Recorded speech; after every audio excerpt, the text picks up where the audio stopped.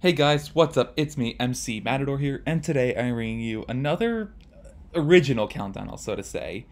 Um, I want to talk about I had an idea that I want to talk about 5 ride models that I found in particular are trending towards mass removal. Well, before I go into a bit of context, I want to say first and foremost, this is currently being pre-recorded for this because I got spring break. I got my spring break after this week at university, and I'll be on a long bus ride back to my house.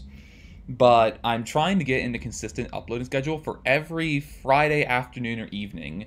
The time I upload may not be consistent, but I want to try and upload every Friday afternoon or evening at the very least.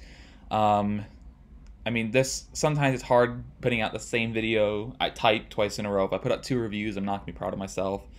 But I've been trying to experiment for the past couple weeks now with the new release video every Friday type of thing, and it's been going pretty well. It gives me enough time to just give me enough motivation to think of a video, prepare it, get enough resources, find enough time. Especially since this semester my Fridays are pretty generous. Uh, of course, now that I finished talking about that. We'll see how long this thing lasts. But for the real content, I want to try my hand in more defunct attractions. Over the past 5 or 10 years, I've noticed that some types of ride removal or some types of rides are leaving at a greater frequency than others. And I want to cover 5 models that fit in the category. I mean, they'll be in relative order from most prevalent to least prevalent. It's going to be exploration and more fact-based rather than opinion-based. So it's a little off content. Like, I usually upload stuff that is opinion based or review based or like head to head based, more so than just counting down things that have actually happened. And even if it does, I usually allocate with a future rumor, but that's not happening today, or at least that's not the main focus. I really enjoy the removal trends in the amusement industry. I know it sucks that rides are going, but sometimes taking out an old, decrepit, unpopular ride is the best thing a park can do. And the land that is open from these parks, I love the topic of land management. By the way, the land that these things can open can be a huge indicator for what a park may consider replacing said attraction with, if at all. If you couldn't tell already, it's also, just for those who don't know what mass exodus means, I'm not gonna assume people know what that means. It's when a large group of people or things leave all at once or within a short time frame. Exodus, I know sometimes is a word that doesn't get used a whole lot. And I also will cover for each of these things some major removals for the certain ride type and I'm gonna also have a huge swing towards American parks or North America as a whole, like North America and Canada, because I'm not an expert. I've never been outside of North America, so I don't know much about Japanese parks, Chinese parks, European parks, or anywhere else for the matter. But I want to talk about a lot of the prevalent removals things. For number 5, though, I'm going to make a special exception, which is the Arrow Looper. This is less of a widespread movement and more of a timely trend. The demolition of Kings Island's major mega looper from Arrow, Vortex, recently completed. Like, it's now just a big plot of dirt, all the metals and shrapnel and just everything's gone. It's officially gone from Vortex. This could be the fuel that sparks a major movement in the amusement industry. Arrow attractions were very popular in the mid 70s, or from the mid 70s to about the 90s, to about the early 90s. Arrow was the staple manufacturer. They went out of business in 2002, although Vekoma, with their Dutch counterpart sort of thing, it's a complex history there, still sometimes supplies parts as well as third-party manufacturers, but a lot of their rides, especially Vortex, since I had actually been to Kings Island twice when Vortex was still around to ride it and experience the ambiance with it. It was a rough and unpopular ride until its demise was made public and people seemingly pretended to love it. Like, it's not unusual that when a ride is announced to be bulldozed, that ridership spikes as people want to get their last rides on something. But just claiming that you always loved a certain attraction despite never really filling in a very empty queue more than say once a year. Like there's some things I'll admit I was like I don't like them and I don't want both and I would not mind seeing going, and Vortex is one of those. Yes, I understand its historical significance in the amusement market and history being the first ever coaster to go upside down 6 times, but Vortex was very unpopular, outdated, failed in comparison, is highly expendable in the lineup of Kings Island. Especially since it could open up a pristine real estate plot that can help him expand further into the woods for a massive expansion. So I see a trend in the future with a lot of parks, especially in the Cedar Fair chain, removing older, decrepit Arrows and possibly even Vekomas, but Vekoma is at least still around and they actively supply their parts for their older rides. Some possible future casualties being along the lines of King's Dominion's Anaconda, Cedar Point's Corkscrew, Dragonfire at Canada's Wonderland, Demon at California Great America, Carolina Cyclone at Carowinds, and some Six Flags parks, especially the larger ones, may hop in on this, such as Viper at Six Flags Magic Mountain, Demon at Six Flags Great America, and Ninja at Six Flags St. Louis, even though that's like a half Arrow, half Vekoma hybrid. Vortex's demise is not a continuation, but this could start a major trend throughout the 2020s and beyond. And I want to warn enthusiasts now that these things might start falling like flies. Now, this is kind of just more of a prelude. I wanted to have a special mention for this since I'm talking about defunct coasters. We're going to go to something that actually has been like nearly eradicated over the course of the 2010s, over the last 5 years, which is the stand-up coaster. Some key removals have been Mantis at Cedar Point, converted to Rougarou, a B&M floorless coaster, Shockwave at King's Dominion, and Skyrider at Canada's Wonderland, which were both Togo stand-ups that were both demolished, and similar, if not identical, B&M stand-ups from the early 90s, Apocalypse, formerly Iron Wolf at Six Flags America, and Vortex at California's Great America were both converted to sit-downs as well. So 5 removals over the course of the 2010s, all coming from like 2014 or later. And it's basically time for the stand-up coaster to meet the Reaper. There's very few surviving installations in America. Vortex at Carowinds, which could go any year now, Georgia Scorcher at Six Flags Over Georgia, and Riddler, the king of them all, Riddler Revenge at Six Flags Magic Mountain. Oh, and Green Lantern at Six Flags Great Adventure as well. That's another stand-up coaster that still exists. I forgot that one existed for a sec, but those are basically, 2 of those are still highly expendable. 5 removals or conversions into the 2010s in North America alone, with not too many stand-up coasters existing outside of America. The one I can think of predominantly is Shockwave at Drayton Manor, which is the only remaining Intamin stand-up coaster. This coaster was very popular in the 90s, and only the 90s. B&M's first ever coaster, Iron Wolf, formerly at Six Flags Great America, then Apocalypse and Firebird, was B&M's first ever coaster, and they entered the market on the stand-up trend, and continue to make stand-ups. Their last stand-up that they built was 1999, which is the currently operating Georgia Scorcher at Six Flags Over Georgia.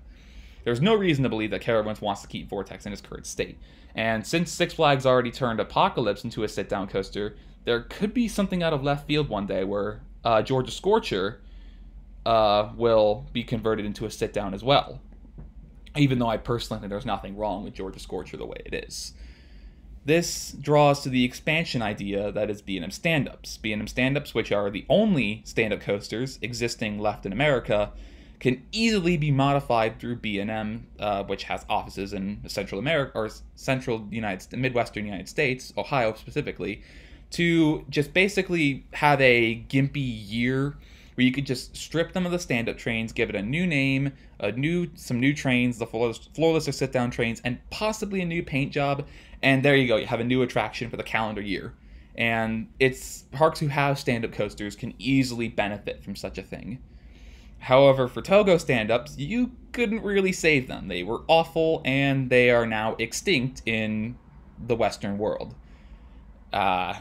The 2 of them that operated were Skyrider at King's Dominion, which is now operating in Italy, if I remember correctly, and King's Dominion, Skyrider at Canada's Wonderland, which is now operating in Italy, and King's Dominion Shockwave, which you can tell in the photo on the bottom left, was scrapped. So the Togo stand-up went extinct in America. There is only one Togo left in America, which is an unrelated manor, both of which were replaced by significantly better additions. King's Dominion used half the land for a Mondile giant frisbee in Delirium, and Canada's Wonderland expanded further around the Vortex Mountain, or Wonder Mountain, with Yukon Striker, their massive B&M dive coaster. Now we're going to move away from the coaster types. I do want to focus on some flat rides that have been rapidly disappearing over the past several years. I want to talk about one that might be going only chain-wise, because it's still a very popular ride outside of the major chains, which is the Intamin or Hopkins Shoot the Chutes. Some major removals included some of their larger models that failed, such as Giraffica at Holiday World or Hydro at, I believe it's Oakton's Park, or I think Oakton's Park in the UK, as well as several major parks getting rid of theirs that are either standing but not operating, demolished or replaced, or demolished and not replaced, such as Six Flags Over Georgia, Six Flags Over Texas, Six Flags St. Louis, Six Flags Fiesta Texas, and Carowinds. A few Six Flags parks even got rid of their Shoot the Chutes ride before the 2010 decades, mainly Six Flags Great America and Six Flags Great Adventure, getting rid of theirs right around 2008 each. There's also a few surviving installations that could be in some serious danger, mainly Six Flags Magic Mountain. Six Flags Magic Mountain's Shoot the Chutes is expected to bite the dust by the end of the 2020 season, and a few others that might be in danger. Basically, the remaining Six Flags ones. Six Flags America has Shipwreck Falls, which is sitting on a prime plot of land in the middle of, in like the midsection of the park, in a midway. Six Flags Discovery Kingdom has one left, and considering how aggressive they are being with expansion, they could easily knock it down for something like, well, I'll mention that later. And Hershey Park has one located right next to the water park. They can easily bulldoze it for a modern water slide instead of relying on a communal boat ride, which I think the public prefers general water slides. These can be complicated to track down because there were three major manufacturers of these. I think Arrow made them once upon a time, but mainly Intamin and Hopkins have made these. Six Flags especially has been ruthless with removing these because Over Georgia, Over Texas, St. Louis, and Fiesta Texas have all gotten rid of theirs since 2017.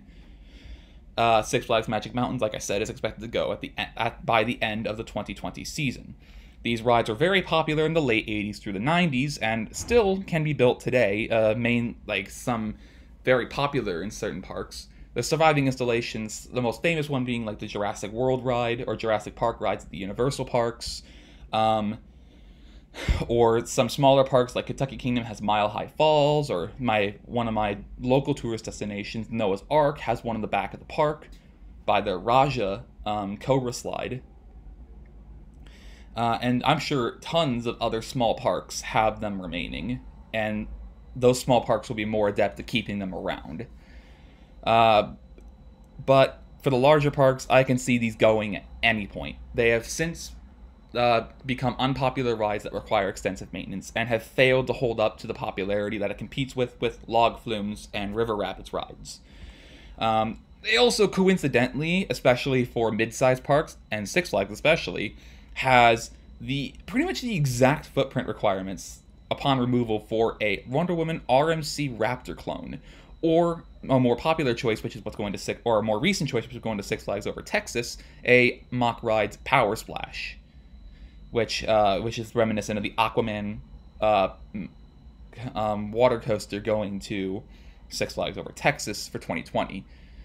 In their prime, they were probably at least 30, more likely over 50 of these, with more outside of the U.S., mainly in Europe and Japan, where a lot of the market exists.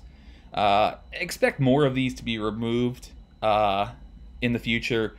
Certain parks have even not replaced these yet. Six Flags Over Georgia has been standing but not operating since about the 2018 season and has not been replaced by anything yet.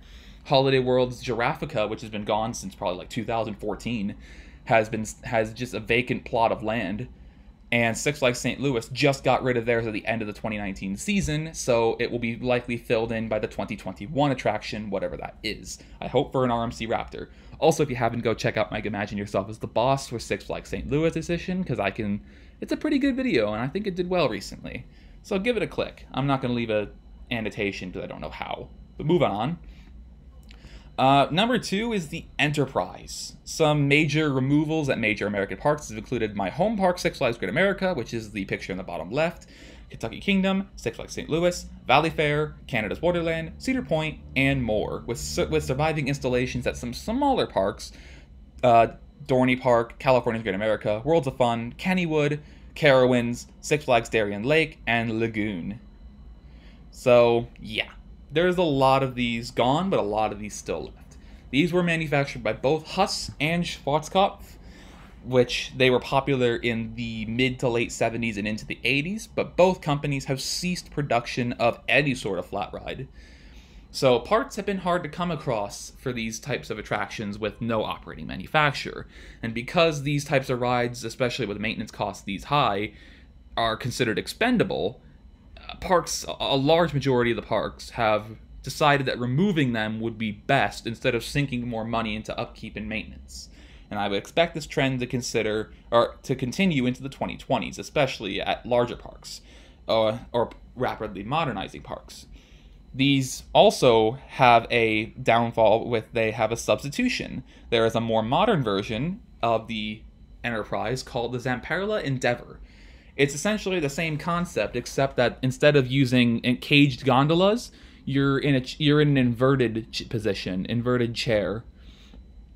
Or if you decide not to buy an Enterprise, you can easily replace this with any medium-sized flat ride.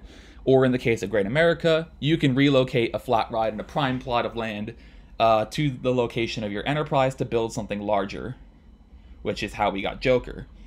Yeah, picture on the bottom right is of Carowinds currently operating Enterprise, Screamweaver. So this thing, I really actually enjoy these things. I really enjoy these Enterprise models. I loved riding Orbit when I was at Great America. I loved it. It pulled a lot of positive G's. It pulled some good. The loops were very forceful, or just the inversions as a whole. Just the amount of speed and centripetal force you get from riding these things is impressive. I've been on an Endeavor because Kentucky Kingdom replaced their Enterprise with a Zamperla Endeavor, which I really enjoyed. Actually, I really enjoyed their. Well, I think it's called Extreme Extreme or whatever. And I really enjoyed it, and I would love to see one to come to Great America eventually, just replacing some other decrepit aging flat ride. And speaking of decrepit aging flat rides, I want to talk about one ride in particular that I noticed has gone nearly extinct in the United States since about 2014-15, which is the Top Spin. This thing has been removed or standing but not operating at countless parks.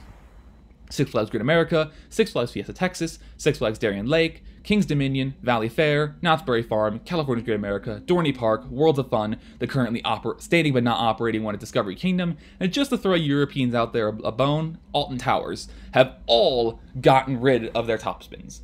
The major thing is that most all of these have been Huss top spins as well. There are some surviving installations left in America, though. Or North America, and of course in Europe, Asia, and some traveling fairs even have these. But the only surviving Huss top spin in America is Twister at Six Flags Great Adventure. Riptide at Canada's Wonderland, and Demon at Lorand, and Cliffhanger at Lagoon are Mondial top spins, and Six Flags Mexico has a Vekoma top spin named Huracan. I knew that as soon as I was going to choose this video for my next one, this had to be number one. There is only one surviving Huss top spin in Six Flags, or in North America. They have been removed en masse as their popularity has declined and maintenance costs increase, especially as Husses went out of business in the mid-2000s. These were first distributed in Europe in the early 90s and were very popular in North America in the late 90s and early 2000s, through about, say, 2005. It's sort of funny that they're nearly extinct after only 20 years. A couple of the manufacturers, mainly the Mondial and Vekoma ones I mentioned earlier, have put their hands into this, but I want to mention a couple that didn't quite make the bill for a top spin because they're like miniature models. Moser Rides makes one called the Maverick, which they have two currently operating in America, currently at Adventureland in Iowa and Lake Winnipesaukee in northern Georgia. The top spin I have personally experienced many times, especially since King Chaos at my home park, when it operated, used to run a very aggressive ride program during Fright Fest, which was always, it wasn't fun, so to say. I didn't like it, but it definitely had to be experienced. I also did get one last ride in it when it was announced to be closing at the end of the 2017 season, to be replaced by a giant super loop, which honestly is an improvement, but I still don't ride it. These things have been replaced by various things. Great America obviously got the Super Loop. VS Texas replaced theirs with a Giga Discovery. Darien Lake with a Skyflyer. King's Dominion just got rid of theirs this past offseason, so nothing yet, but it could be for a small ride or even a small coaster. Knott's Berry Farm got rid of their Boomerang and this for their Gerstlauer Infinity Coaster Hang Time. Valley Fair got rid of theirs for a Sky Screamer, and so on. I'm not an expert on what all these got replaced by, but these things take up a rectangular plot of land, especially depending on how your queue is. It can be replaced by dang near anything medium to large size, or even a small coaster if you do a double whammy or have some open space in the back. I don't miss these things, to be honest. I know some people like them, but at Great America, just a little memory.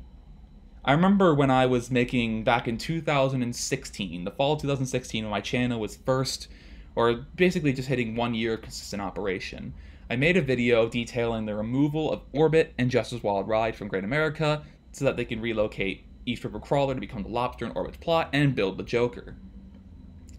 I remember I also talked about in that video how 10 rides were in danger to be removed from Six Flags Great America over the course of that time. I've been correct on 2 of them, and a third one by technicality. And literally, for my last entry when I was going around the park, I was stuck between King Chaos and Rue Ladage, and I eventually chose King Chaos. Lo and behold, King Chaos was axed at the end of the next season, which I wasn't expecting it to be that soon, but I understood why. It was constantly down. It didn't often open until the early summer. Like, it easily wasn't operating for a quarter of the season at the very least. It never really had that much of a line, so it was just dead weight and a huge mechanical burden in the park. So I completely understand Great America for getting rid of theirs, as well as pretty much the Six Flags Park nearly putting this thing in extinction. So many of these things have gone, and I fully expect some others to go soon. I mean, maybe Six Flags Mexico would remove Huracan. Great Adventure can easily get rid of Twister. It's the last one of its kind, though, so maybe they'll keep it around for sentimental value. Now they're expanding aggressively, so we'll see. Anywho, I'll wrap up this video. You probably won't. I recorded this on Sunday, the first day of March, but I'm probably not gonna. This won't be uploaded until probably Thursday, the 5th, or maybe Friday the 6th in the morning, because, you know, like I said, after this week at university, I have my spring break, and that's going to be just a week off. And since I'm going to be on a long bus ride back to my hometown on the Friday I'm supposed to be uploading, it's during the afternoon at that, I'm pre-recording and putting this up early. So, just, if it seems a little rushed, that's why. I easily could have recorded this later, but I didn't want to forget. Now I just got to remember to upload this when it's there. But, I mean, if you guys also have any more attractions that are leaving at a fantastic pace, go ahead and say them as well. Some of the other things I was considering would be like the log flume, or maybe the like the log flume was in consideration, but it wasn't leaving at a fast enough rate. Some other rides would be in consideration. If you have one that you think I missed, or if you want to try and swap out with another one, or want to talk about omens of future trends in the comments, go right ahead. I'm open to discussion, and I would love to talk about how amusement parks are going to evolve over the 2020s. So, okay, that's going to be it. If you guys have enjoyed the video, feel free to leave a like, comment, or subscription. I hope you guys have a great insert unit of time here. For those who have midterms coming up during my spring break, best of luck on those. Now that I'm in university, I feel obligated to wish any fellow university students best of luck what they're going through, because I feel your pain. Midterms ain't fun. And as always, I wish you guys peace.